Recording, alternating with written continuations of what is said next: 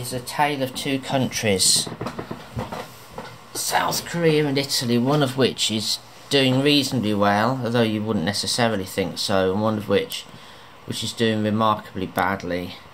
South Korea, 7134 cases from WHO report 48. It's a 5.4% increase, and you can see the percentage increase per day is on a steady downtrend. Now what I've done with the forecast for South Korea is I've taken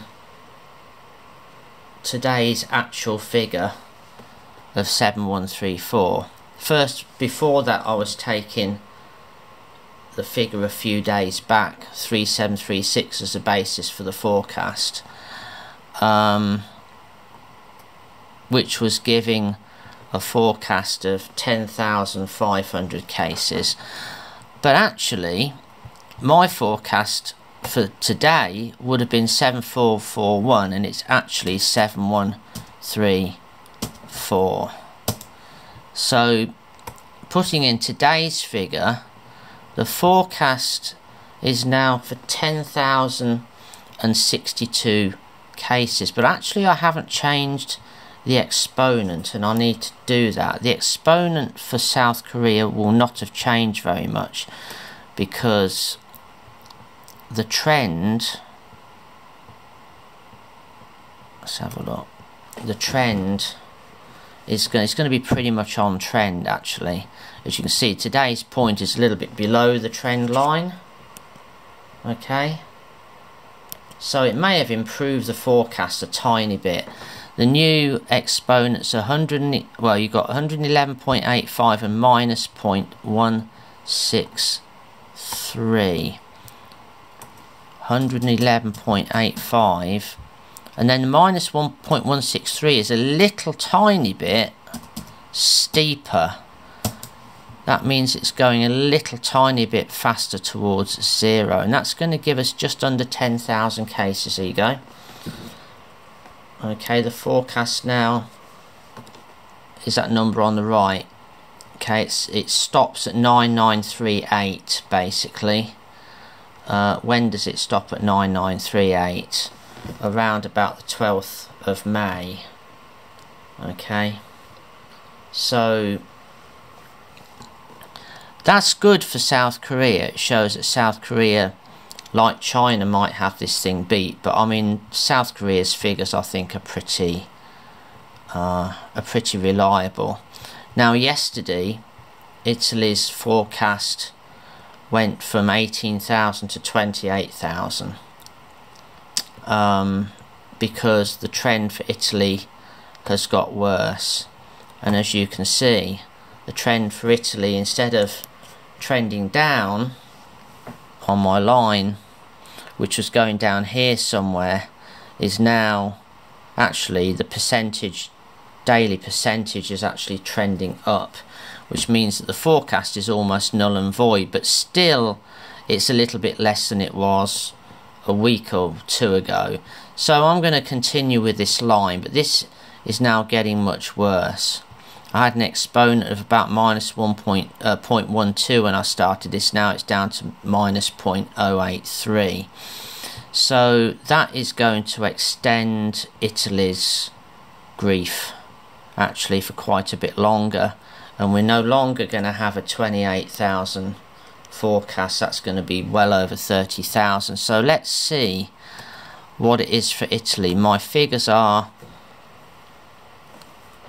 62.641 minus 0.083.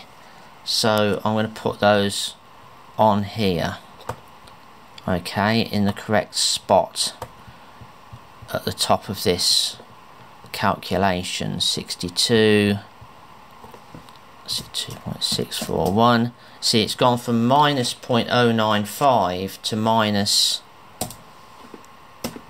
0.083. That's going to change the forecast quite radically, unfortunately. And we are at 50,000 cases for Italy now.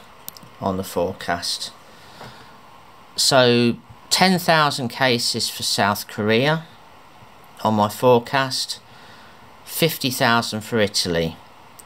Okay, even though actually they've got about the same number of cases right now. I mean, Italy has 5883 and South Korea has 7134, I believe.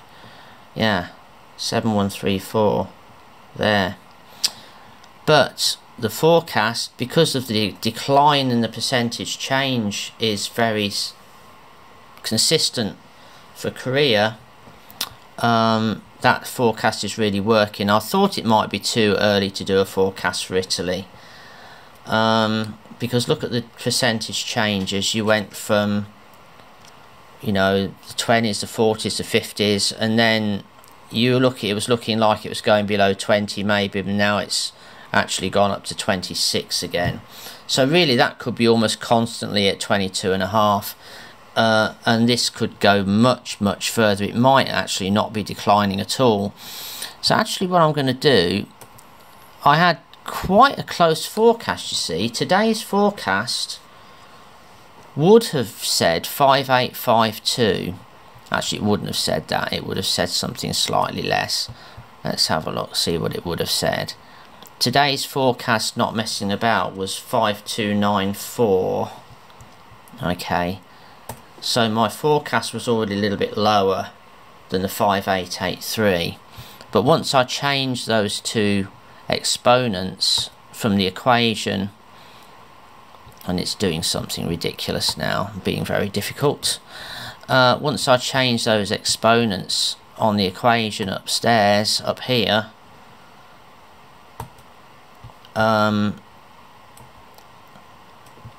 figure's not far out. I'm going to take today's figure 5883 as the basis, because that's today's actual figure, and that gives you 51,324 cases, and you can see actually that it's still increasing a little bit. Let's see what happens if we go down a bit further. 51,331 is where it stops, and that's at a later date. It doesn't stop maybe until the beginning of September. So that just shows you, if you don't contain the cases, how much worse the figure is. And my forecast for China is 85,900, right? And the China forecast hardly changes every day because the points are right on the line.